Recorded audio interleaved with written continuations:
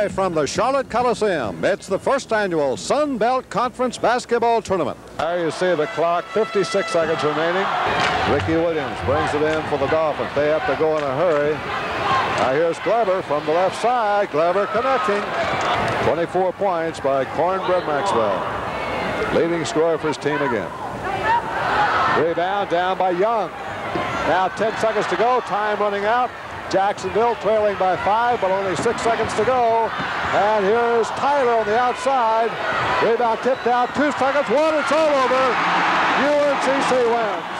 74-69 over the Dolphins of Jacksonville. Live from the Charlotte Coliseum, it's the championship game of the first annual Sun Belt Conference Tournament. The Privateers of the University of New Orleans versus the 49ers of UNCC. To the basket, and the 49ers have read it perfectly, and they're not getting anywhere near what they want to do. Spectacular block there by Phil Scott. UNC, New Orleans gets it back sometimes. That really has a psychological effect on a team. You get a reject like that. Here's Weaver driving into Pittman. Another block by Scott. 2 in a row. A third one.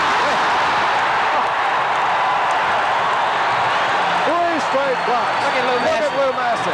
Tipped in down by Maxwell, but Mills gets credit for the basket. They're not going to guard King. They get it into Watkins, and that ought to do it. The clock has started.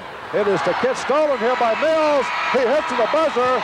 It's all over. It's going to be a 1-point ball game. A 1-point victory for UNCC, the Sun Belt Conference champions.